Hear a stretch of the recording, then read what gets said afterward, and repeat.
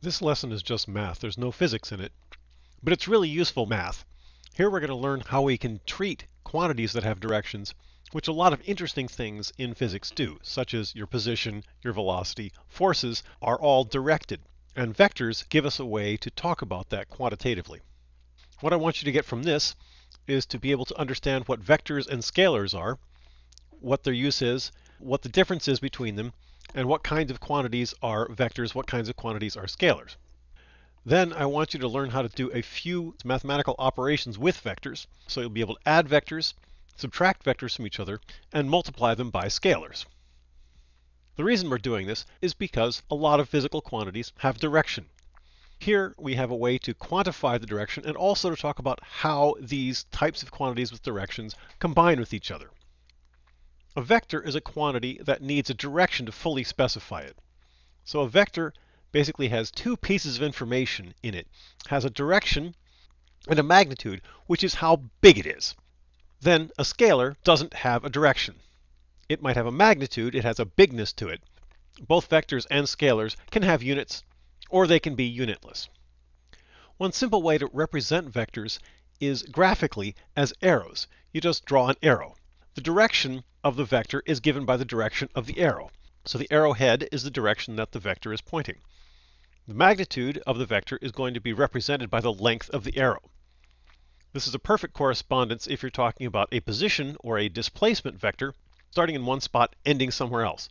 But vectors can be things like velocities, forces, which don't have a specific spot on a picture, but here we can use them to conceptually and graphically understand what we've got. Where a vector is irrelevant. Two vectors with the same direction and magnitude, even if they're drawn in different places, are identical. Now, if we want to be more quantitative, we can represent vectors by their components. If we have a vector, we can project it onto perpendicular component axes. The x and y axes are what we usually call our axes when we're working in 2 dimensions. Here I've defined a horizontal axis as x and a vertical axis as y. We can characterize vectors in this plane by what their extent is in the x or horizontal direction and what their extent is in the vertical or y direction. So here, for instance, I've got two vectors a and b. Vector a is 4, 3, so it's 4 in the x direction, the horizontal direction, and 3 in the vertical direction. B doesn't have any extent in the horizontal direction, but in the vertical extension it goes down by 2, so we can call that -2. So we can express these vectors as ordered pairs, and the elements in the ordered pair tell us the x and y components of the vectors. This is very similar to describing vectors by their decomposition into unit vectors. The unit vector, which is a vector with length of 1 and no units, unit vector I hat, has a length of 1 in the x direction. The j hat vector has a length of 1 in the y direction, and the k hat vector has a length of 1 in the z direction. The little hat thing denotes not only that it's a vector, but that it's a unit vector. Any vector can be described as a linear combination of different unit vectors. So for instance here, I have the x component times the I hat vector, the y component times the j hat vector, the z component times the k hat vector. That's an equivalent way of writing the ordered triple now, x, y, z. Another convention for representing vectors is as polar coordinates. You specify it by a magnitude and an angle. In 2 dimensions, that's very simple. You only need one angle to describe it. In 3 dimensions, you need a different convention of specifying your angle, and that's beyond the scope of this class. In this class, I'll generally use the trigonometric convention to specify an angle. The trigonometric convention is that you measure your angle counterclockwise from the positive x-axis. So here's the two vectors a and b that we described earlier. Vector A has a magnitude of 5.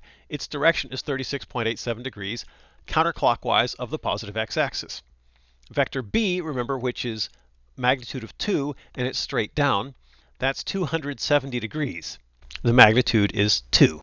Sometimes we're given the vector in one of these notations and we need to convert it to another notation. So here I'll talk about how to do conversions from the polar notation to Cartesian notation and from the Cartesian notation to the polar notation. So here I've got some vector that's in the green with a length r. It's got components in the x and y direction and some angle theta counterclockwise of the positive x-axis.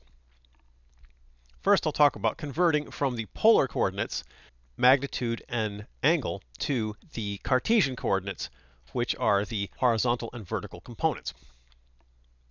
So the x component is going to be r, the magnitude, times the cosine of the angle theta. The y component is r times the sine of the angle theta. Going from the Cartesian coordinates to the polar coordinates is almost as easy. The easy part is getting the magnitude. The square of the magnitude of any vector is just the sum of the squares of the components. The angle is a little tougher. One thing we can say unequivocally is that the tangent of the angle theta is given by the y component divided by the x component. Unfortunately, that doesn't uniquely specify what the angle theta is itself. The problem is there's two angles in the unit circle for every arctangent.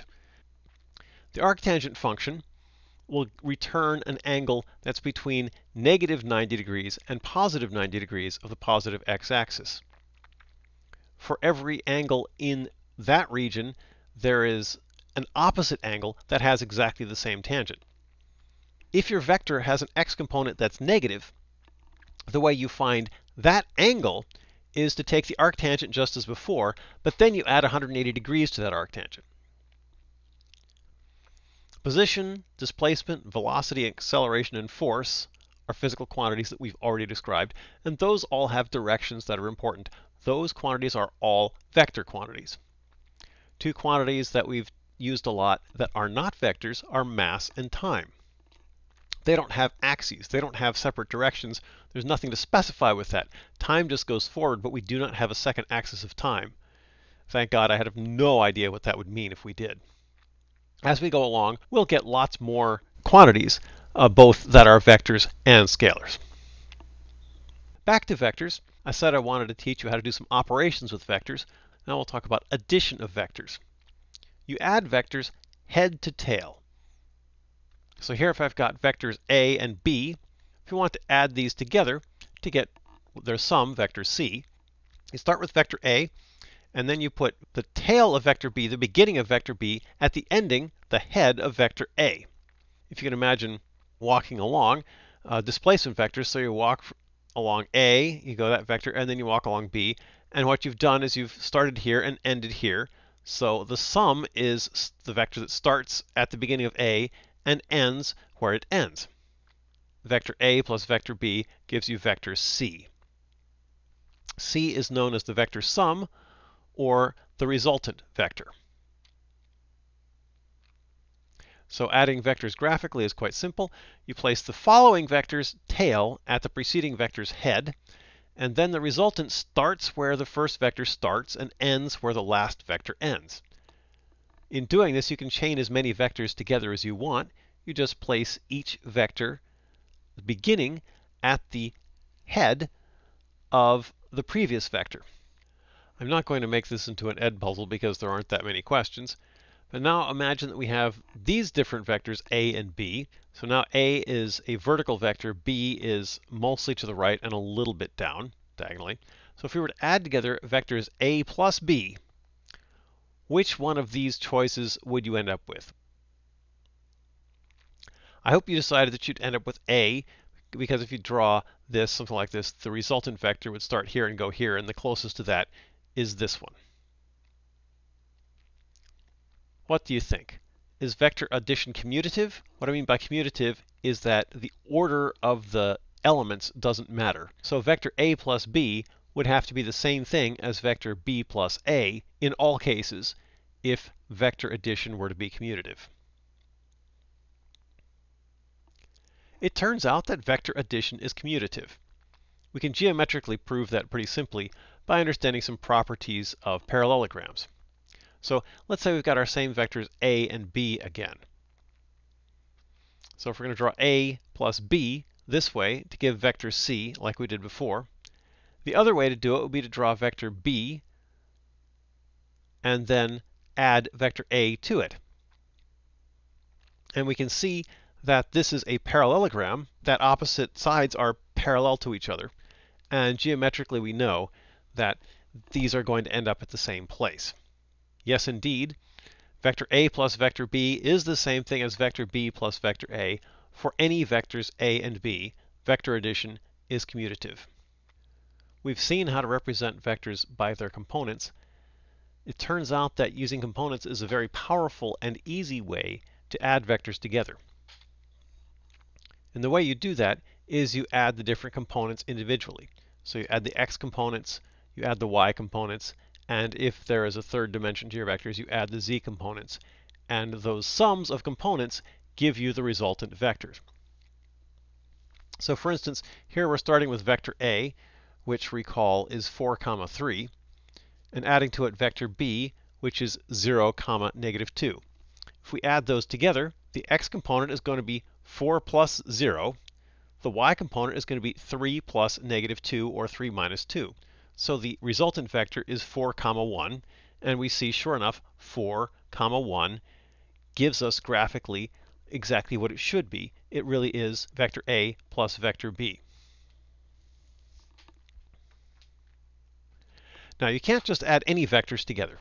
For a vector sum to be meaningful, the vectors have to be the same kind of quantity. They have to have the same units. So it's just like working with scalars. If you add 5 seconds and 10 seconds, you get 15 seconds. That's perfectly legit. That works fine. If you try to add 5 kilograms plus 10 meters, you can't say that's 15 anything, because kilograms and meters aren't the same thing. They don't have a common factor. So that's not okay. This is universal for algebra in general, of course. 5a plus 10a gives you 15a. They've got a common factor of a. You can add together the coefficients. But if you have 5b plus 10c, that doesn't give you 15 anything.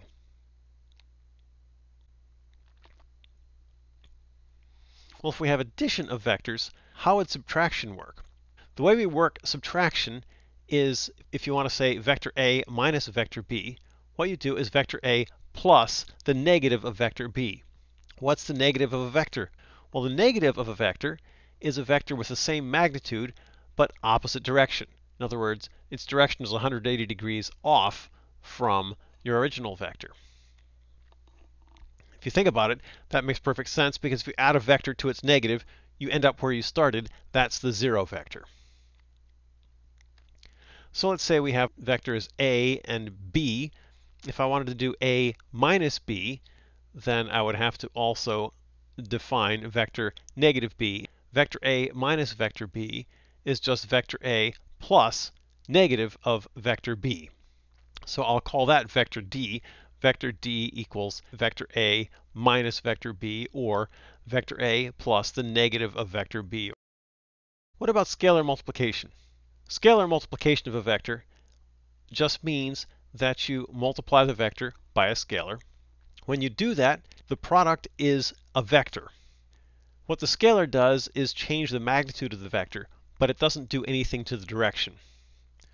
With the exception that if the scalar is negative, then that just will reverse the direction of the vector.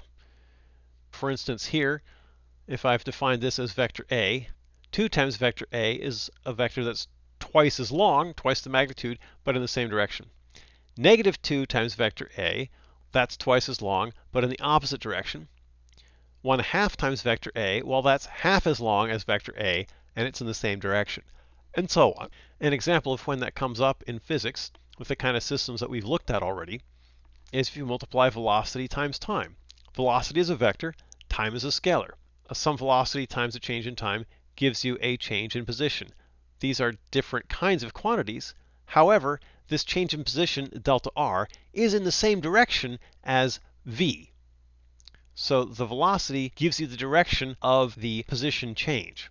The vectors are in the same direction, but they have different units here.